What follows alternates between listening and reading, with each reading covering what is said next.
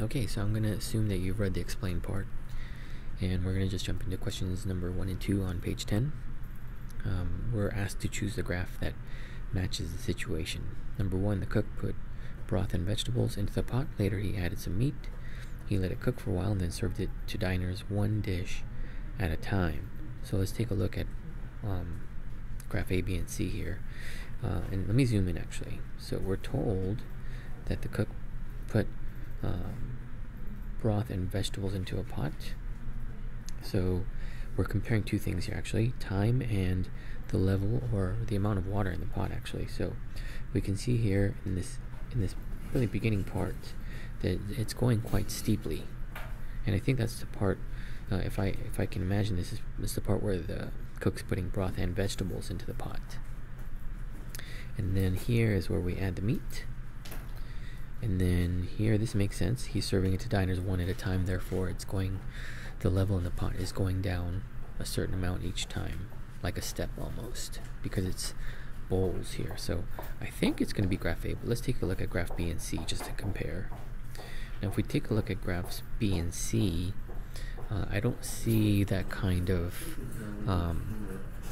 accuracy in description, right? There's supposed to be a part where the cook puts broth and vegetables into the pot, and after you don't do that, the level should level out. And there's no part in graph B where it levels out, and definitely there's no part in this where he's serving it to diners one dish at a time. Yeah, it looks like, in fact, that the level in the pot's going up. And here in graph C, there's no part about this where the cook's putting broth and vegetables into the pot and then it leveling out before he adds some meat. So it's definitely not C either, so we're going to say graph A. Take a look at graph B, question number 2.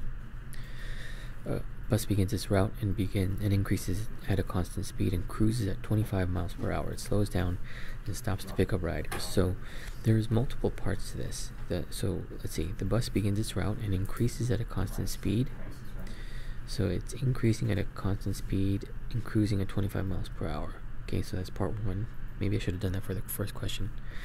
And then it slows down and stops. It slows down and then it stops. So I'm going to label these 2 and 3 because so far there's 2 parts to this question: slowing down and stopping to pick up riders. And the bus picks up riders at 2 stops.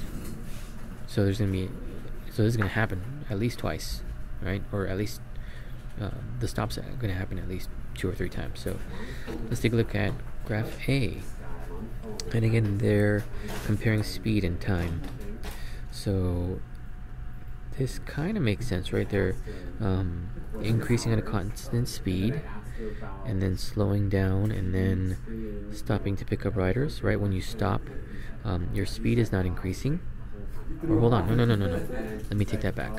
So you're cruising, right, at 25 miles per hour. That makes sense, given that this is at 25. And then here we're stopping, right?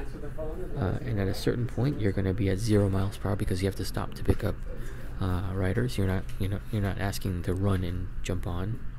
Picking up speed, you're cruising, you're slowing down, you're stopping again, right? So I think it's going to be graph A. And then, so graph A looks pretty good. Graph B does as well, except the only difference is there's no cruising part. There's a part where he moves up to 25 miles per hour, and then after he kind of hits the apex of 25 miles per hour, he starts immediately slowing down. B is not a bad option, but I think A is just a little bit more accurate. And C is not right at all, right? This one, the bus is just starting off at 25 miles per hour and never even stopping. So unless you're Usain Bolt, I don't think that's going to happen. I don't think you're going to catch that bus. So the correct graph here, or the correct choice here, is A. Okay. Moving on to explain 2. Let's see here. There's nothing to ask there, so we're going to move on to page 12 here. We're told Gabe works for a packing company for a wage of $15 per hour, he can work a maximum of 5 hours. So you should have read in Explain 2 about the differences between continuous and discrete graphs. I'm going to assume that you've already read it. But we are told that this graph is continuous because Gabe is not limited to working whole hours. He can work half an hour, he can work maybe a quarter of an hour maybe, and they will adjust his pay accordingly based on that. So let me see, they've already done question 1 for us, so let's move on to question 2. So here we go. A local salesman is going door to door trying to sell vacuums. For every local vacuum he sells, he makes $20. He can sell a maximum of 10 vacuums a day. So first of all, we have to answer, or we have to be able to tell whether or not this is continuous or discrete. And the answer to this is that it's discrete, because you can't sell fractional parts of a vacuum. You can't sell 2.5 vacuums. So we're going to say this is a discrete graph. And let's see, let's go ahead and graph this. So he's going door to door, and so for each one he sells, so after he sells one vacuum, he's going to make $20. And I know this is 20 because it's halfway between 0 and 40. Okay, he can sell a maximum of 10 vacuums a day. So there's that first one, and then at 2 vacuums, right? Now we're going to add to that $20 he made, and he's at $40 now, and I hope you can sense a pattern here. So if he can sell a maximum of 10 vacuums a day, the maximum amount of money he can make a day is $200. And we're not going to actually connect these dots because this is a discrete graph.